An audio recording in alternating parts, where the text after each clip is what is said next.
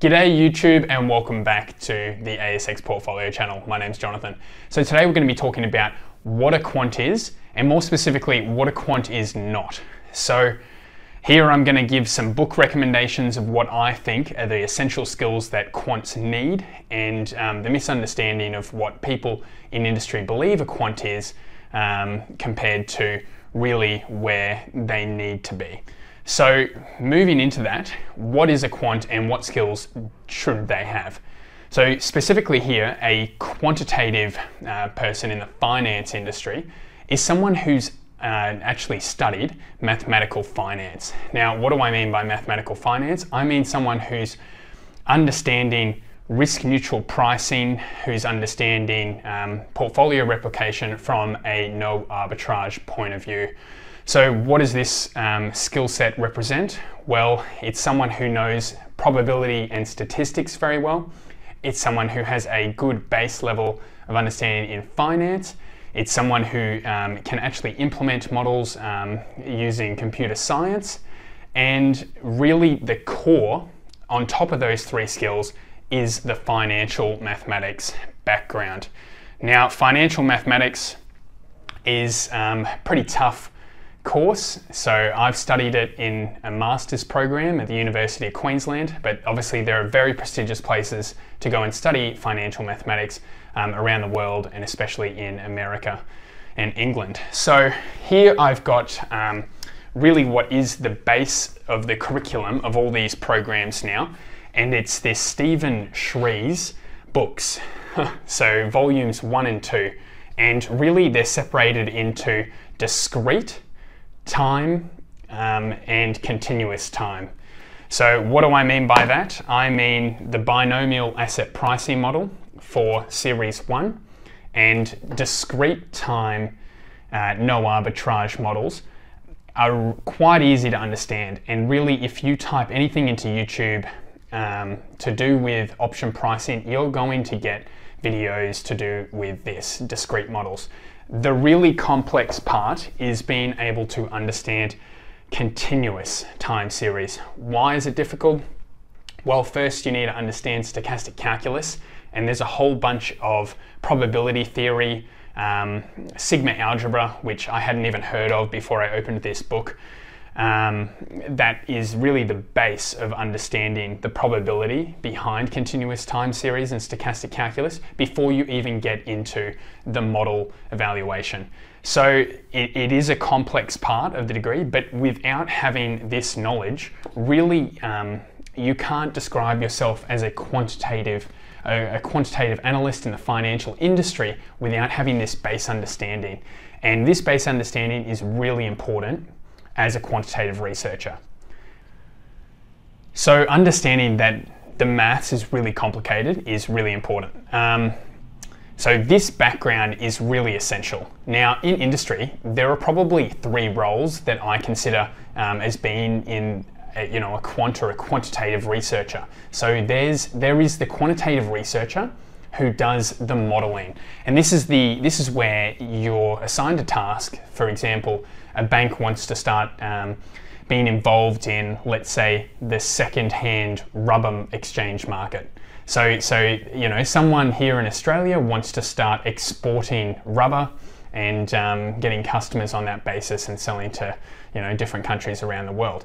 Now, this second-hand rubber market is quite hard to even understand and comprehend. So how would you go about hedging some of this physical exchange? Well, you'd need to start breaking down the base financial no arbitrage theory. So that kind of modeling will be assigned to a researcher.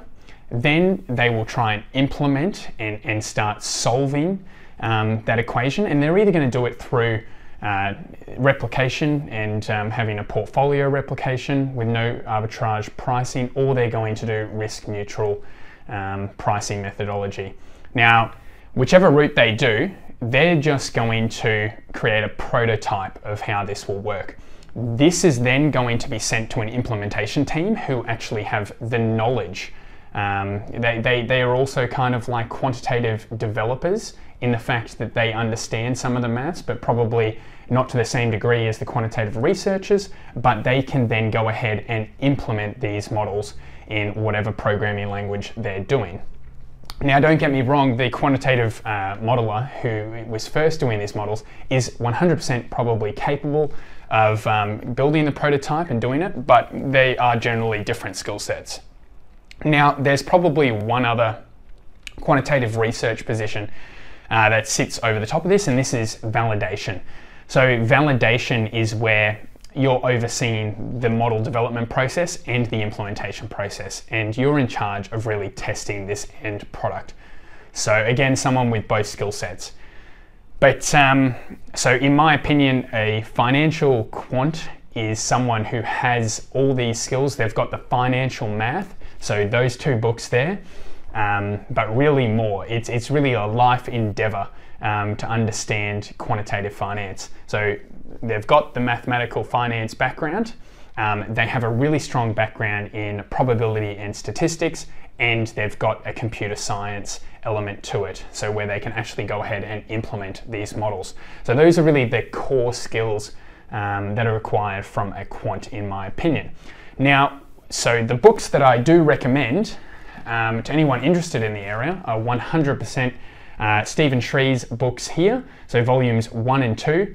And just remember, we're talking about discrete models here, so really the binomial asset pricing model, tree models here, and then continuous models. So quite involved, but really, really good if you want to get a base understanding of the industry. And really, this is what all programs are trying to have as the backbone of their financial mathematics program. So if you want to skip doing a master's and just head straight to these books, you can get a pretty good understanding if you read those books about 5 times over each. So for actually implementation, the computational modeling is quite involved. I recommend this book here, so Implementing Derivative Models. It's really, really clear, their implementation strategy. Their pseudocode's really easy to understand, and it gives you a good understanding of how you can actually apply all the mathematics in those 2 books that we've just heard about in the real world. This book is especially good if you're in interest rate markets. I think the interest rate models and implementations in this book are extremely good. But yeah, highly recommend this one as well for more the computer science background and implementation. Now, to aid in the probability and statistics, I haven't bought any throughout my program, probably because I'm less interested in understanding the base probability and statistical models. I just always, would refer to the base lecture notes. Didn't want to do extra reading in my spare time. What I was interested in is time series analysis, and of course this does have a fair bit of probability and statistics involved in here. Found a really practical book in statistical analysis of financial data. Now, this is in R, but I trust you, if you are learning Python, you're going to be able to take up the notation here and be able to implement everything that is explained in Python. So it would be awesome if this said in Python, but it says in R. So trust me, this is one of the best books you're going to find on time series, or an introduction to time series modeling, and also probability in the financial industry. So highly recommend this book as well. So yeah, hopefully you guys got a little bit of value out of this video in understanding what a quant is and what a quant is not. So someone who is not a quant is someone in the financial industry that knows a little bit of coding. Well, if they don't know the mathematical background of stochastic calculus and being able to do risk neutral pricing and pull apart all these assumptions in derivative modeling and pricing, then are they really a quant?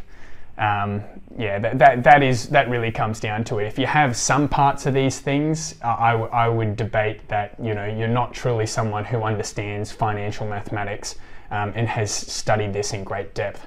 So hopefully this encourages you to go out and do some research of your own, maybe enroll in one of a program, but really financial mathematics is a lifelong endeavor, and you should always be attempting to learn more. So that's what this channel's about. Hope you guys are getting a lot of value. If you have any recommendations, or you want to leave your own comments on what you think a quant is, go ahead and put them in the comment section below. As always, thank you very much for listening. If you like the video, give it a thumbs up and see you next time.